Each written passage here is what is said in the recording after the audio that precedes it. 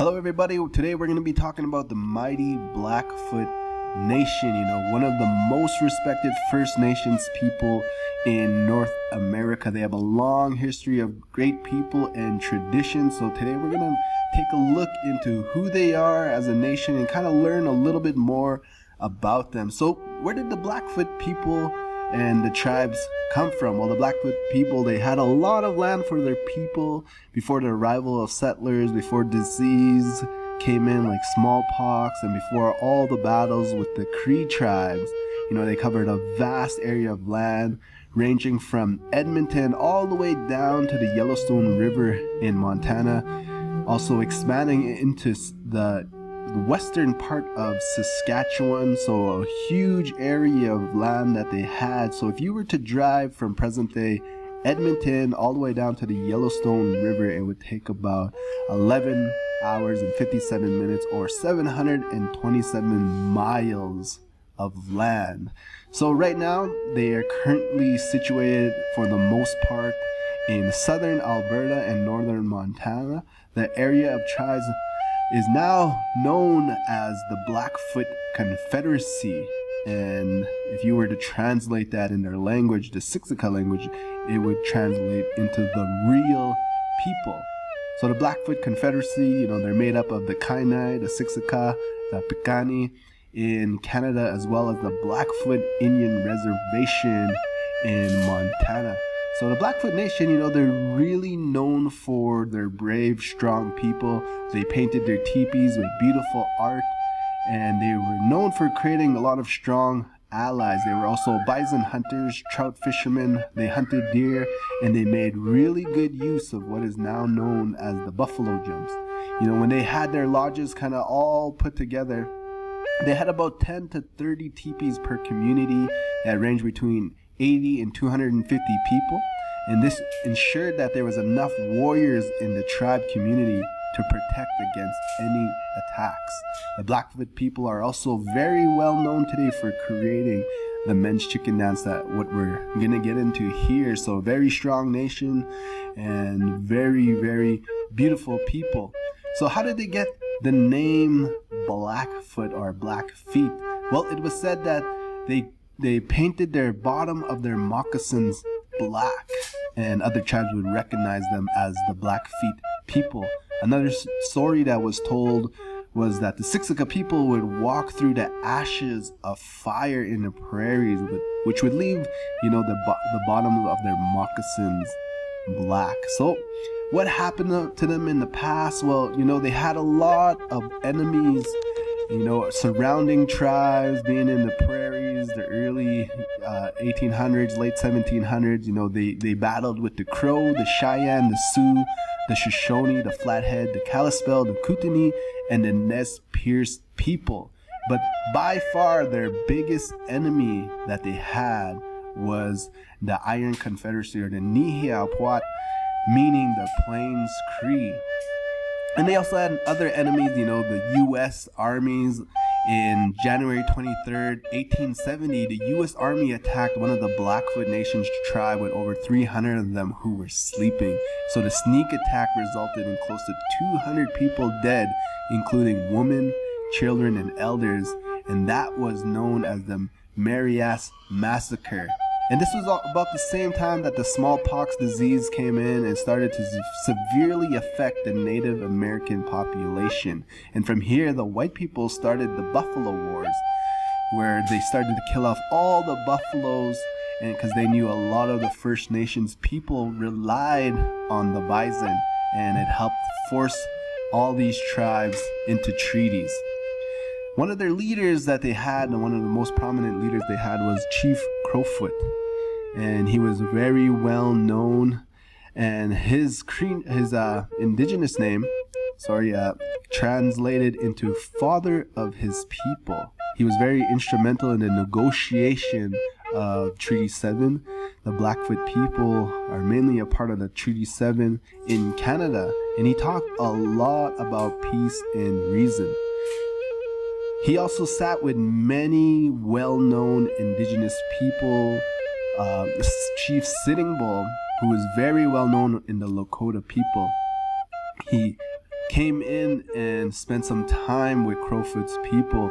And Sitting Bull was so impressed with Crowfoot that he adopted him as one of his sons. During the Northwest Rebellion, the Canadian militia and the Métis people were fighting against the armies here in Canada. And Crowfoot decided not to be a part of this conflict because he knew that, he would end up losing a lot of his people. And he knew that the future didn't look too good unless they started to create some allies. But he did take in some Cree refugees into his camp, and he let some Cree people come in and take refuge within his tribe. Later on, one of the Cree chiefs came to his tribe. His name was Chief Powmaker, and Crowfoot loved Chief Powmaker and took and adopted him as one of his sons. So the Blackfoot people had many traditions. They were very spiritual people. They had many ceremonies which still live on today. They relied on the buffalo for many tools and lodges that they created. They went on vision quests. They carried sacred bundles. They had the sweat lodge ceremony, the sundance ceremony, the chicken dance. But they always lived in the way that the Creator came first. They were society people. And some of the societies that the men were separated in were the Bull Society, the Horn Society, Crazy Dog Society, the Little Bird Society, Braves, and Kit Foxes. Some of these societies are still active today, and you still have to have these special qualities to be a part of these groups. Qualities such as, how you carried yourself, your behavior, your deeds, and your accomplishment.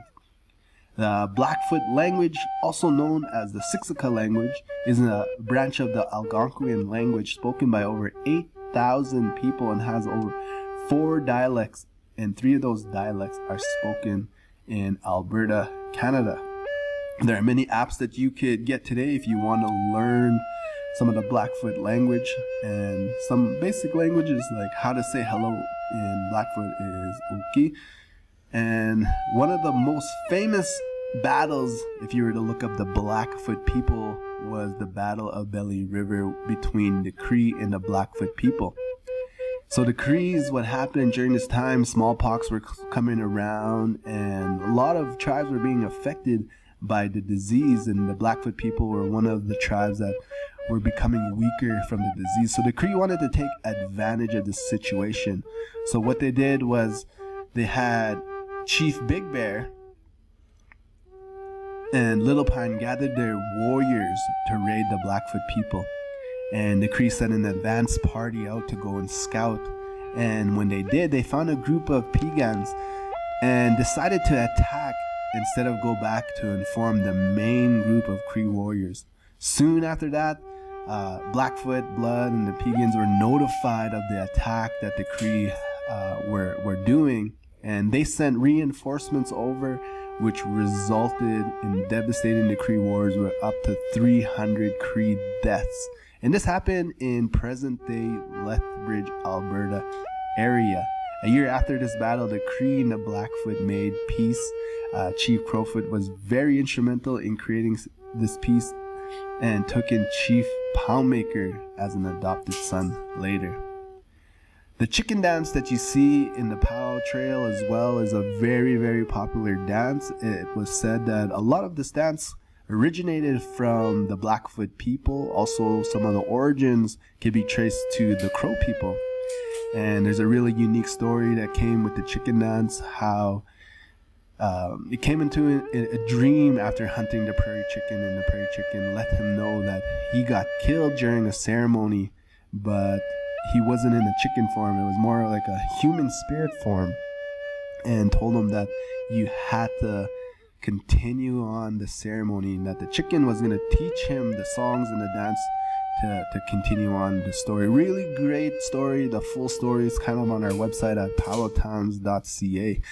And nowadays, the Blackfoot Nation is a really awesome area to go to and visit. They're doing really well.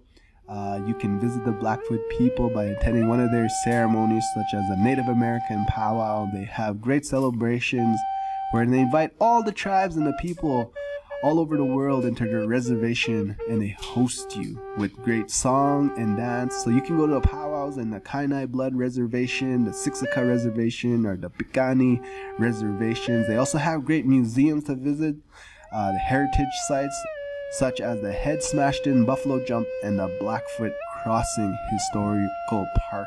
And you can listen to some of their great singers like the Blackfoot Confederacy Singers. So that's a little bit about the Blackfoot Nation. We encourage you to keep on studying them, to check out our website at powwowtimes.ca, and to learn a little bit more of these great nations. And thank you for watching. We will see you again.